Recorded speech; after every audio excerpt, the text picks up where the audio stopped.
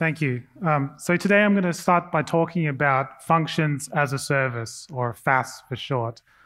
And in particular, I want to talk about why I think that FaaS is not the end game and how we can improve upon it. So let's dive straight into it. So functions as a service, or FaaS, the core building block in FaaS is this idea of a stateless function. Practically speaking, you can think of them as stateless request handlers, right? So if you're familiar with, say, writing HTTP controllers or HTTP request handlers, it's really much the same concept, except that they've been extended a bit here so that your request handlers can handle not just HTTP requests, but also things like, for example, when a message gets enqueued onto a queue, or some update happens in a database somewhere, or some blob storage thing like that. And anyway, you can string together these different triggers, input bindings and output bindings, to form applications out of individual functions. And one of the benefits here is that when you write these applications, you're given this fully managed platform. So as a developer, you never have to think about individual servers at all. You never have to think about scaling up and down or managing servers. You just code to this abstraction that's very high level of individual functions. And because it's fully managed, you can get a lot of good benefits out of that. So for example, the managed platform can scale your application all the way down to 0 instances, which means that you don't get charged at all when your function's not running, right? Which is one of the very attractive things about it. And you also get charged exactly for how much resources you use. So for example, if you scale up to 1,000 instances, you get charged that amount, right? So it's very granular, and this is why they call it serverless.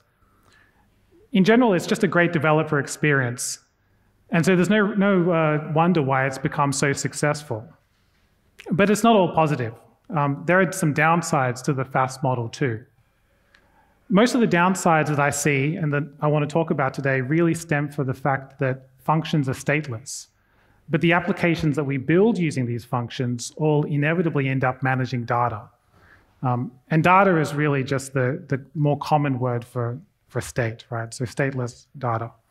So a fair question might be, well, what does it mean for functions to be stateless? Okay, so I'll try to describe that to you. So here's a representation of a typical kind of FaaS app. The boxes in the middle are instances of your functions. There are different users on the left-hand side interacting with your application.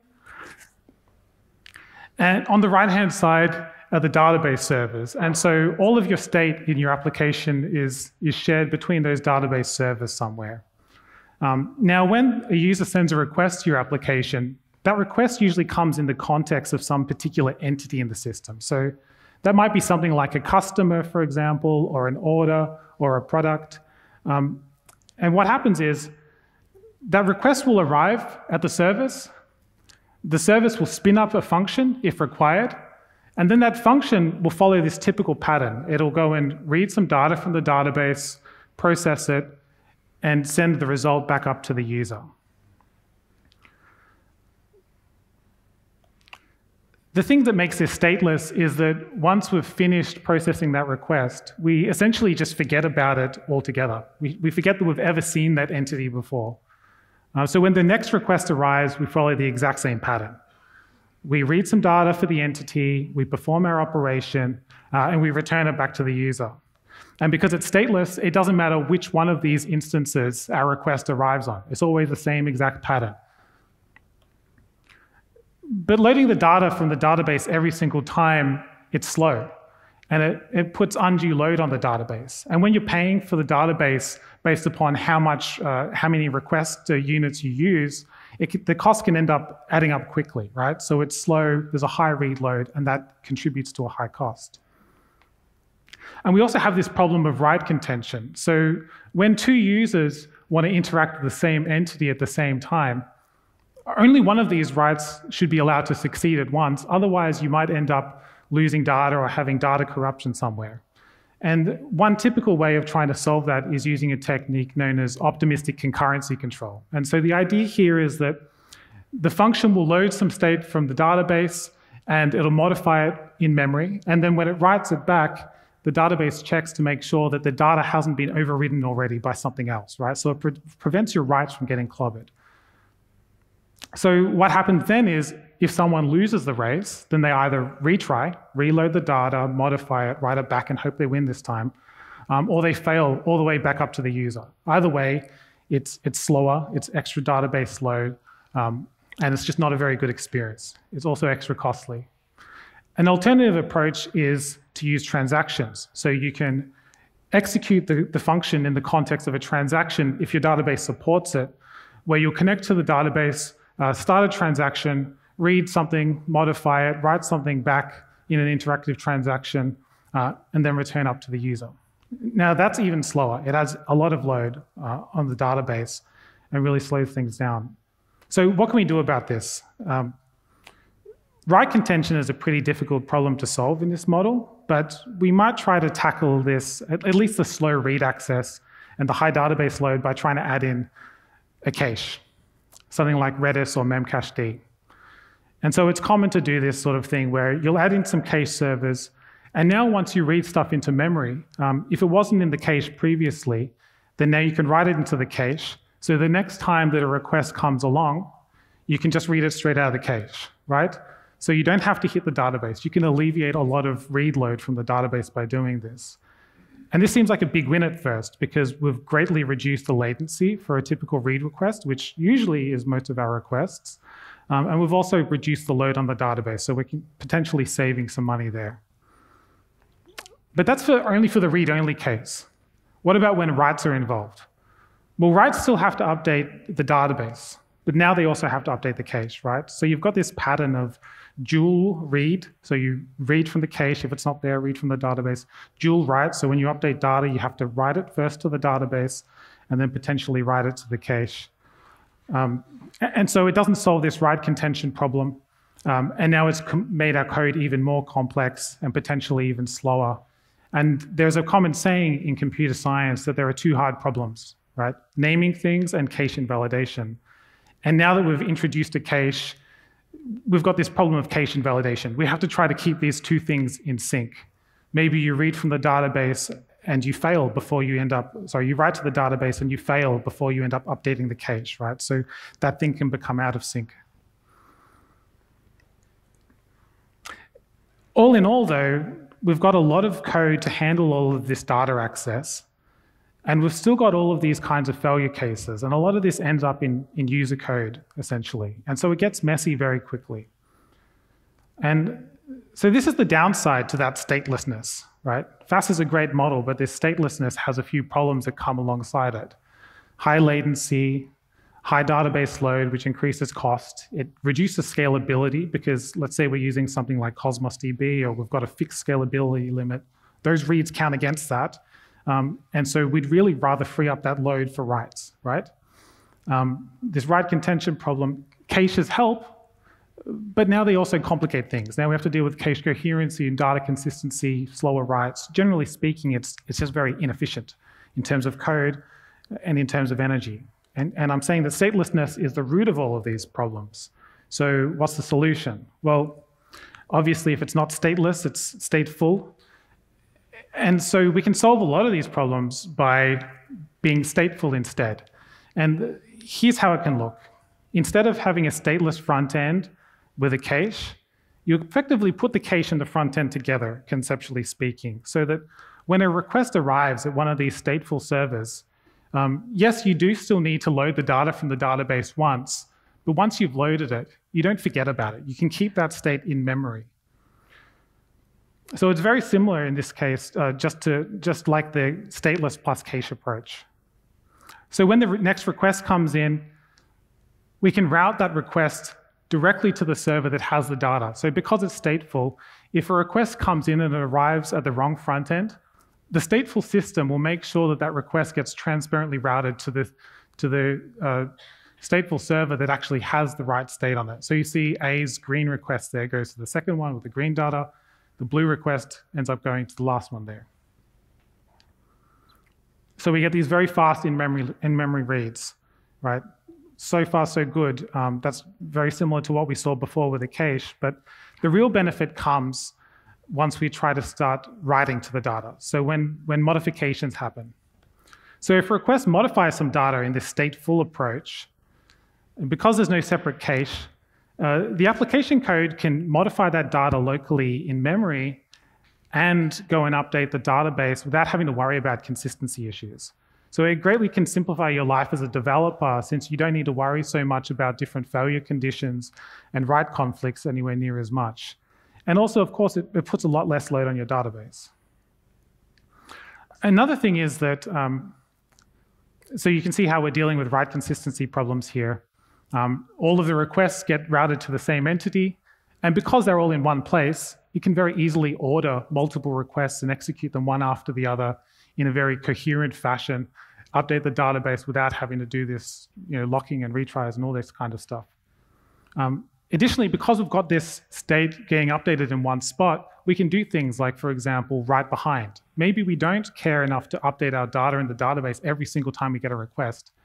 Maybe we just want to write it once a minute, or every now and then, for example. And so you can do all sorts of more interesting things now with your state.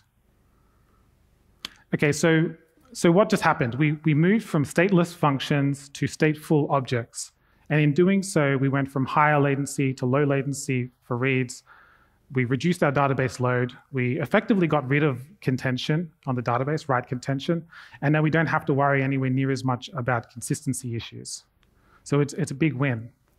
You might ask, though, is this just a theoretical thing, or is this real? So here's a tweet from a couple of days ago where Andrea here is saying they went from 20 million requests on a stateless service down to 20,000 requests a day by moving to an active framework. Right? So this is not just theoretical benefits, this is very real 1000x decrease in request load, right? Which really allows you to scale much further and reduces your cost significantly. So you might ask the question, sure, this is cheaper, but does it scale well, right? Is it web scale, so to speak?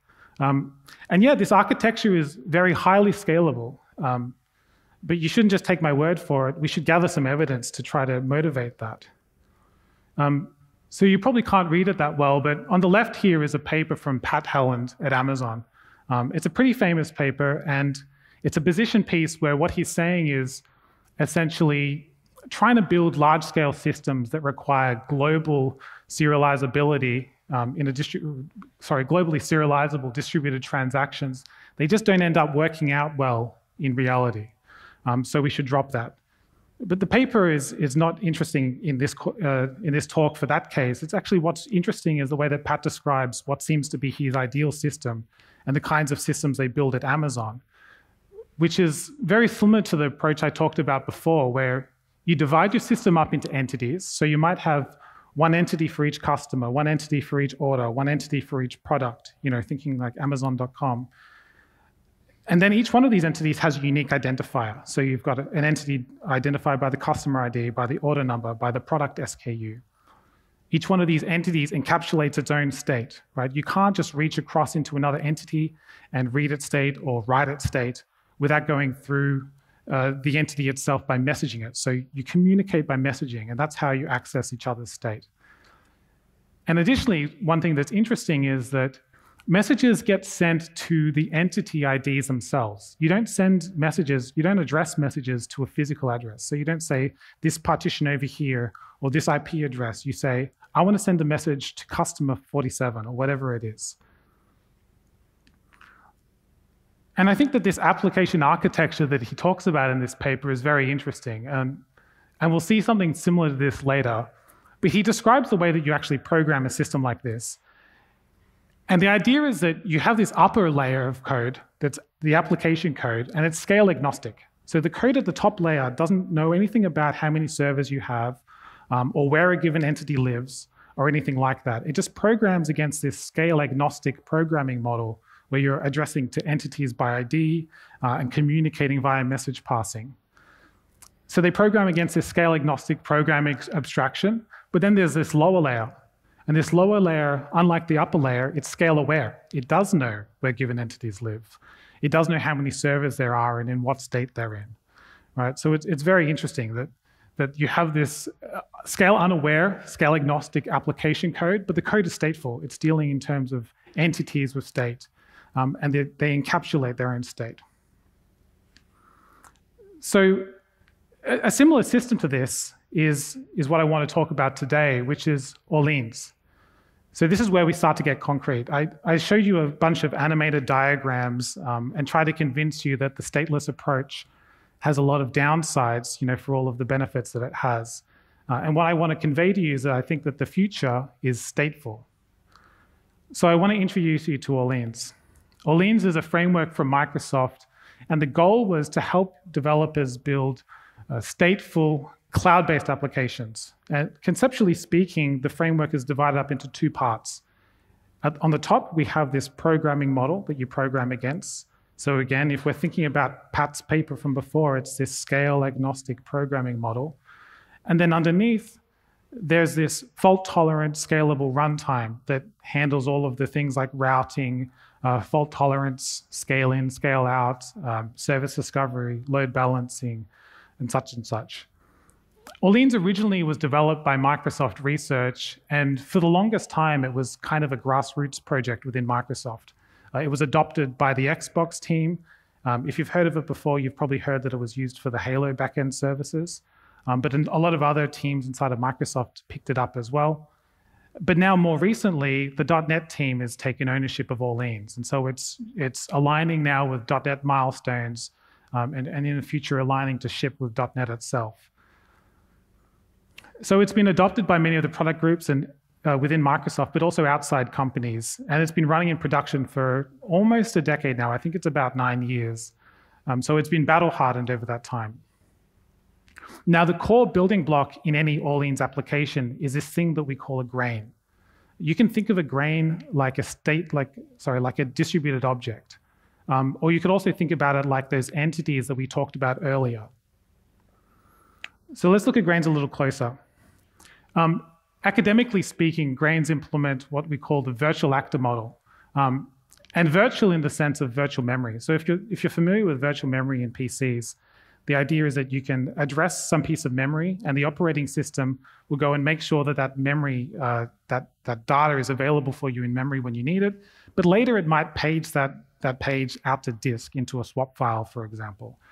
And so the idea is very similar to what it is with grains, because with a grain, these distributed objects, they're always available for you when you need them. No matter where in this application cluster you are, Orleans will always make sure that this grain is somewhere in memory, ready to receive your requests. And so these grains live forever virtually. You never go and create or destroy a grain in Orleans. You just start messaging it.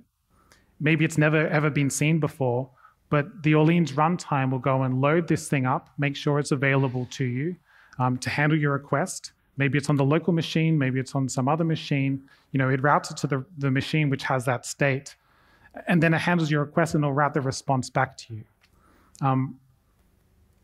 And so to make this work, these grains have a managed lifecycle. Like I said, you never create them or destroy them. But also when you send a message to it the first time, Orleans will go and load its state from the database for you transparently. It'll make sure it's active in memory. And then maybe later on, the customer is logged off or the game session has ended or whatever it is, that grain is no longer needed. So Orleans will effectively page it back out to storage. It'll deactivate it from memory, but that's okay because the state is always available somewhere else. And we make these things single-threaded by default. So because your application is going to have many thousands or maybe millions or more of these things, you don't need to scale by making each one complicated with locks and concurrent data structures and things like that. You can simplify the code and say that we're going to execute one request from start to finish without being interrupted by default. And so it can greatly simplify things like coordinating writes to storage and such. So the benefits to using this kind of approach are similar to what I described earlier, where you can reduce database reads because now your hot and warm state is always somewhere in memory. But your cold state is still accessible when you need it and will be transparently loaded for you as needed. So you don't need a separate cache. You can use it for things like soft state. So a common use case for systems like Orleans is in the gaming industry. where you want to, say, calculate betting odds. And so this stuff is complicated and expensive to calculate, but once it's in memory, you can use it many times over and over. And it's okay if we end up losing these things. We don't need to persist the current betting odds. They change all the time. But it's a lot more efficient to serve requests straight out of memory, right? And we call this kind of thing soft state. Again, it also reduces database contention. These things are single-threaded. They're responsible for their own state. No one else is writing here. They can write it themselves. They can coordinate all of that. But the most important benefit for going with this approach is simplicity. You don't have to have all this code to manage loading data from the database and dealing with write conflicts and caching, dual reads, dual writes, and all that kind of thing. You can get rid of most of that code. You don't have to have that extra infrastructure because the stateful system handles all of that stuff for you. You don't have to have as much error handling or retry logic and such and such. And so thinking about it in terms of that diagram we saw before, where you've got this scale-agnostic programming model on top, this scale-agnostic API, and then this scale-aware runtime down below, this thing looks kind of similar to that, right? You've got your grains up the top. They're not aware of how many servers there are. And then below, you've got this runtime that deals with all of the difficult problems of trying to cluster a machine, create a cluster and maintain it in a fault-tolerant way. And this arrow that I haven't talked about here, a silo, well, it's kind of an agriculture analogy where grains are held in silos. So think of grains like grains of wheat, and a silo is a container for a grain. So we call the servers in Orleans silos, essentially. So what's fascinating about this is that this model, that they both popped up organically. There was no communication between Pat and the team that created Orleans. They both arrived at this scalable architecture on their own, and they just happen to be quite similar. So it's interesting that this architecture is suitable for services that go up to Microsoft and Amazon sort of scale. Right, it scales from single servers all the way up to pretty much as large as you want. In fact, Pat calls these things almost infinitely scaling, right? Because there's no bottlenecks anywhere in designing a system like this. And so the mental model that you think about when you build a system like this is that you've got your clients, your front-end web servers, and they talk into this actor-based middle tier, right, which is Orleans, where your grains are just always available and ready for you when you need them. And then, of course, these things do end up loading their state from storage, keeping it in memory for a while they're active, and any writes go back to storage. So you've got this kind of three-tier architecture with a middle tier. Practically speaking, it's actually common to merge the front end with Orleans, so you can host ASP.NET controllers, for example. It's all .NET based with your Orleans-based middle tier and optimize it even a little bit further. So that's the mental model, but of course, behind the scenes, there are servers, right? So the Orleans runtime handles this complexity of things like what happens when you add a new server. How do you actually use that extra capacity, that extra memory and CPU they've added to the system? So the runtime is responsible for saying, okay, we've got a new machine over here. We can start putting grains on that machine, right? Add extra capacity and take advantage of that. When you shrink the cluster and scale down, those grains can be moved into the remaining servers, right? But what happens when an unexpected failure happens, right? So what Orleans does is inside this runtime, each of these servers are monitoring each other constantly. So they do this just by sending ping requests. Hey, are you healthy? Are you alive? And then the server's response by saying, yes, I'm good. I'm healthy and alive. But maybe they send another request and the server catches fire. So it's unable to respond, right? It's trying to put the fire out. The request will fail.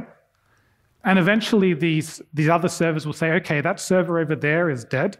Any grains that were loaded on that server, they're gone, right? So anyone at any point can just trip over a network cable or a cosmic ray can hit a server and take it out. But that's okay because as a programmer, as a developer, you don't have to worry about that. Your grains are gone, but their state is still in storage. So Orleans now will detect that that server's gone. It'll load your grain up the next time you want it on one of the surviving servers, right? So it hides a lot of that complexity from you. Okay, so all of that's very abstract and conceptual. What does it actually look like in code? I mentioned earlier that these grains communicate by RPC or by messaging each other. And so we use interfaces in .NET, in C# to implement this and to describe how do we communicate with a grain, what's the contract. And so here's a simple grain contract, a grain interface. We can tell it's a grain interface because it implements iGrain with string key.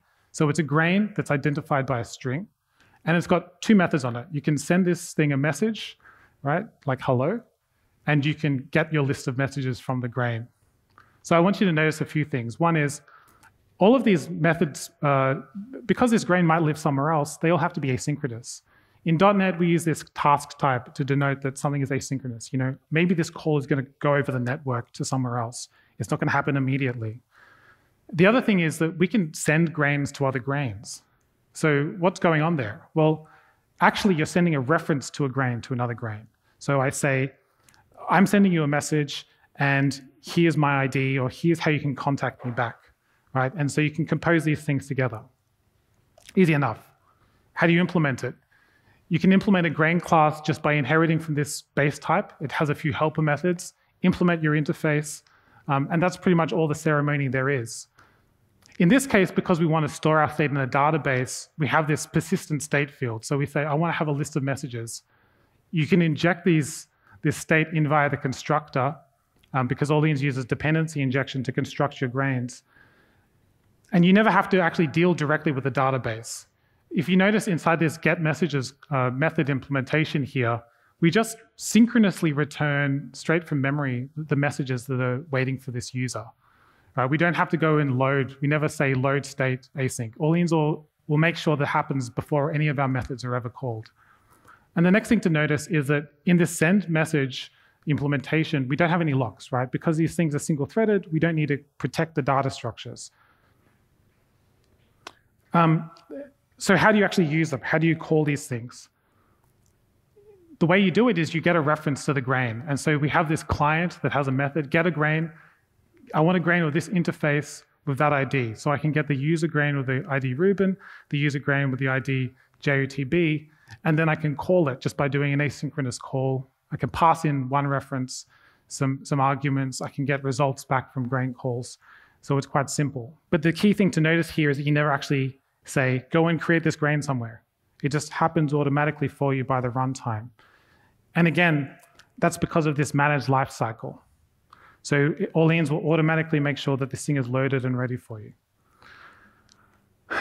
In addition to this, to make things easy for the developer, when you have errors, because errors can happen, maybe something throws a database is unavailable or something like that, you can handle errors in the context that they happen in. So even if your request jumps across a bunch of servers because it's this deeply nested call chain of calling this thing and calling that thing, Orleans will propagate the errors all the way back up to the caller so you can handle them exactly, where you have the right context. Do I retry?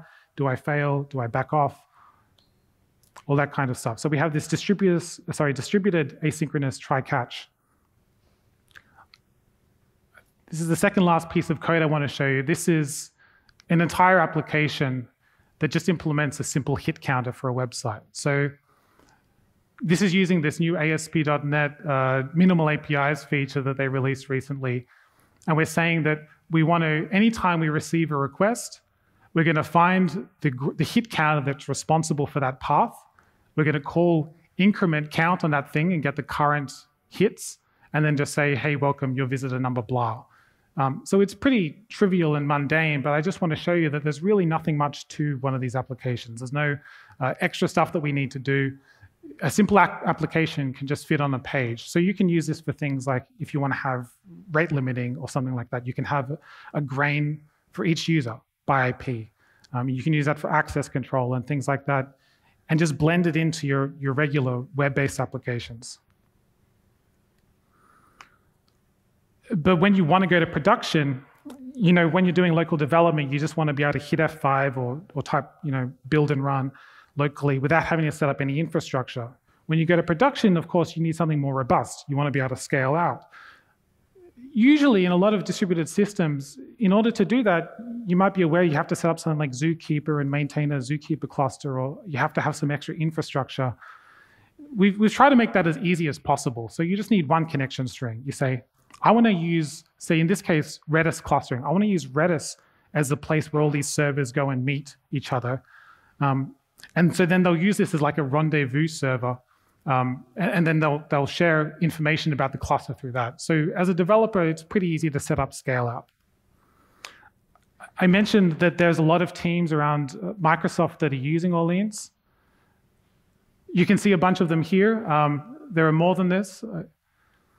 Azure PlayFab, for example, uses Orleans for managing large numbers of servers. So there's something called multiplayer server hosting in there, where Orleans runs as a control plane and makes sure that anytime you want to play a game of Doom, for example, that there's a server in your region that's running the right map for you, ready for you to play. And so they manage these pools of servers using a control plane. Or they do player-to-player transactions between two players in a game, right? So you can trade items with each other without all of those complexities of trying to make sure that no one can exploit the system and duplicate items and things like that. Anyway, you can see a lot of other cases there. Azure Machine Learning, Microsoft Mesh, which is this augmented reality service that's pretty recently released. Of course, Gears of War and Halo are the very well-known cases, but also other places within Xbox are using Orleans too. So it's pretty popular around the company. There are some other things I didn't really touch on much here, but there's a whole lot of different features in Orleans that can be really useful for when you want to build applications. I briefly mentioned that we have this ACID transaction. So you can write regular looking code and mark it up with saying this is transactional. And Orleans will make sure that it keeps things isolated. It makes sure that these updates to multiple different grains are durable and has full transaction semantics. So it can be interesting to use that for writing otherwise pretty complicated kinds of things pretty simply. Virtual streams takes streams, so decoupling producers and consumers, and it gives it the same kind of treatment as grains. So it says streams are always there for you when you need them. You never have to create them or destroy them, and it can decouple these things nicely. With reminders, oftentimes you might want to say, at some point in future, I want to schedule a task to, let's say, delete some user state. Maybe it's for GDPR, or maybe I want to reward a user in a game, a player, with some item after some period of time. So you've got these ephemeral and persistent reminders for that. All sorts of things. It's not just restricted to Microsoft's services like Windows and Azure. You can deploy it, and a lot of people do, on AWS, and of course on Linux, Kubernetes. It supports all of these different app platforms. And recently, I mentioned earlier that Orleans, for the longest time, was kind of this grassroots project within Microsoft that sort of just had natural adoption within different teams. But recently, it's been pulled into the .NET organization. And so as part of that, we're starting to develop official docs on docs.microsoft.com and more tutorials and samples to try to make it easier for developers to use this. And so you're going to see a lot more samples and things coming soon as well. And finally, there's a whole lot of different samples if you want to try your hand at making an application but don't really know where to start. There are samples for things like IoT or simple web apps or a chat room or this text-based Twitter clone here or simple adventure games and things to help you to get started. Last of all, Orleans is open source on GitHub. You can come and interact, open PRs and whatever. We have a nice, warm community on Discord, and ak.ms/Orleans Discord is the invite link if you want to join it. And I put a little testimonial down here from someone in the community just to talk about how warm and welcoming the community is. And we have a Twitter at MSFT-Orleans, and my Twitter is @ReubenBond. So if you have any questions, I'd be happy to answer them.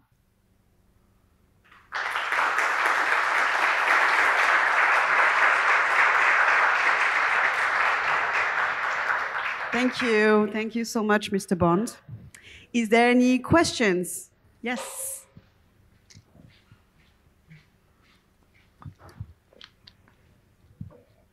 Thank you for the talk, Reuben. I wonder how Orleans compares to Akka. At least at glance, there seems to be good question. Maybe Roland's in the audience, he can answer. Please. So they take a different approach to actors. I hope I'm not offensive here, but Akka is more like this traditional actor model that's similar to what Erlang has, where you You create an actor explicitly. They form into supervision trees. And essentially, you manage them, I think, more or less yourself, right? With Orleans, you never create or destroy actors.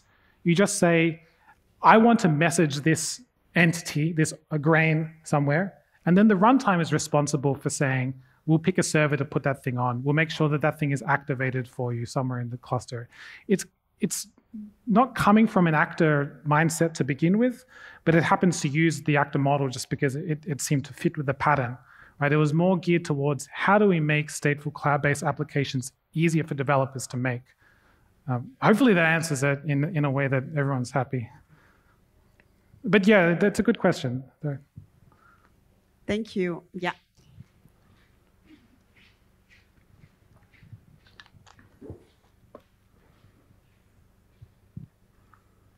Well, thank you for the talk. I just want to know if I understand everything. As I understood, the way of scaling here in Orleans is distributing the grains between different servers. Mm-hmm.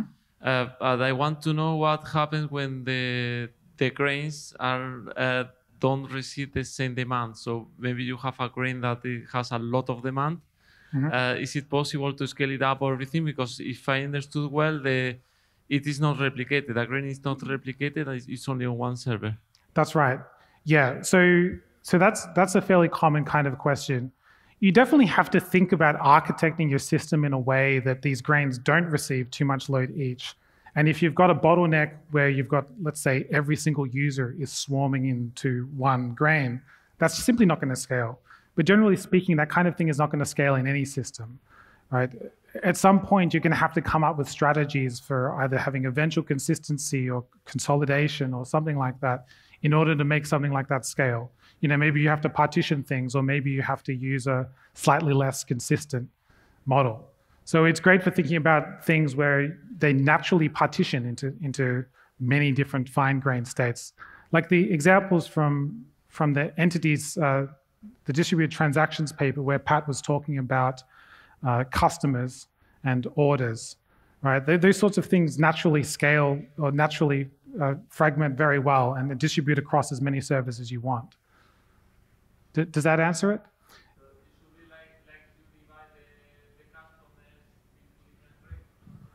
Well, each grain corresponds to one customer. So you'll have, if you've got 1,000 customers, you've got 1,000 customer grains, so to speak.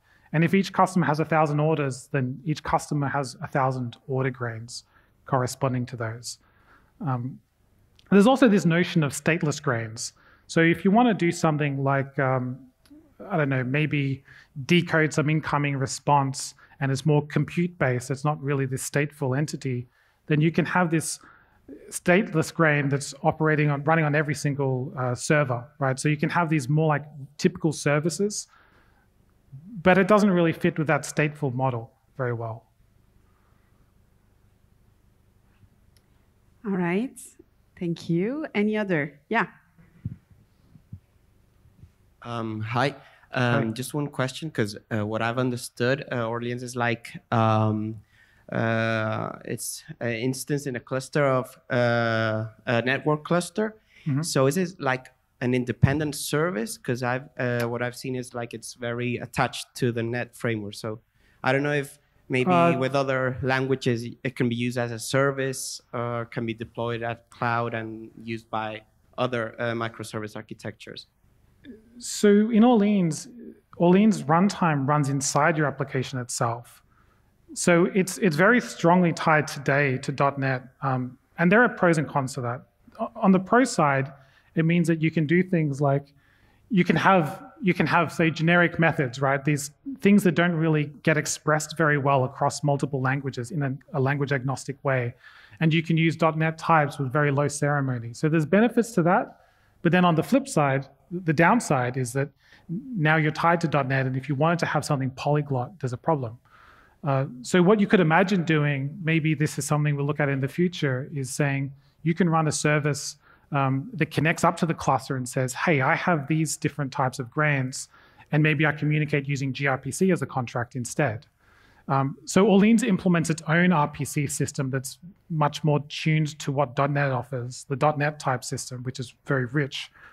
But yeah, you could imagine degrading into something more cross-platform, cross-language like gRPC. It's a good question. Thank you. I had another question for here, maybe? No? All right. Thank you. One question to the limits of what you experienced while building is, the extensions.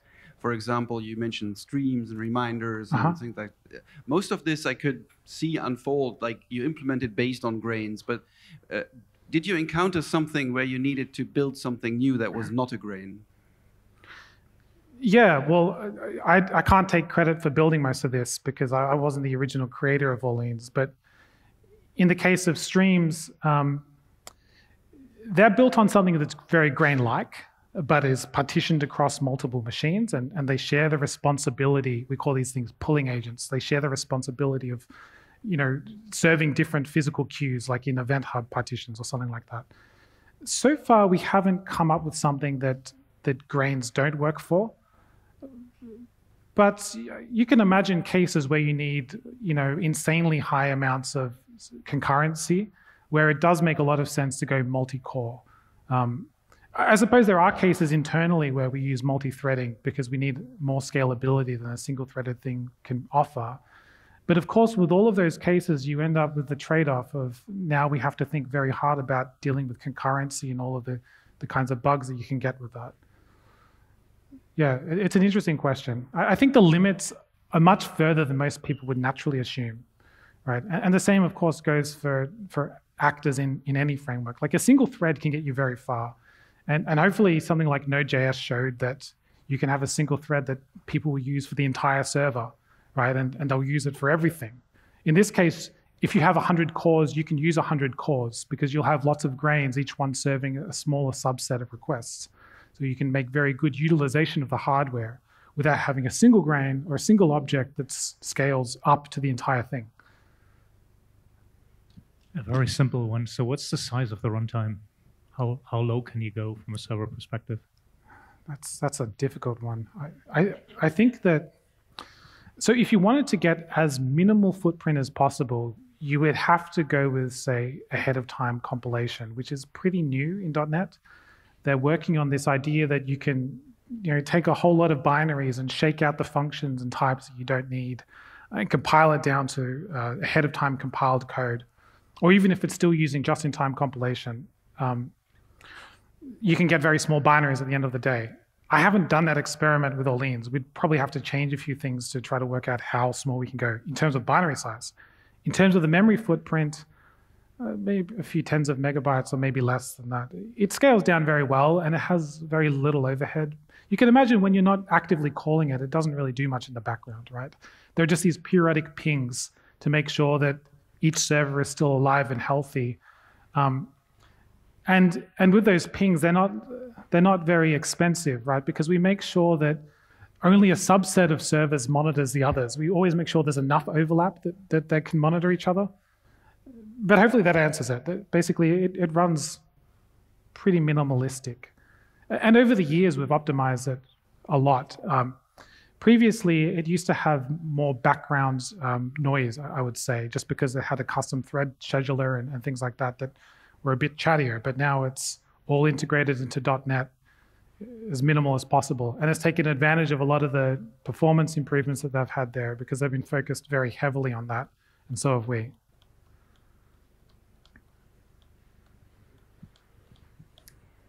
Okay, great. Thank you. No more questions. Oh, okay. So thank you so much, Reuben. A big applause, please. Thank you.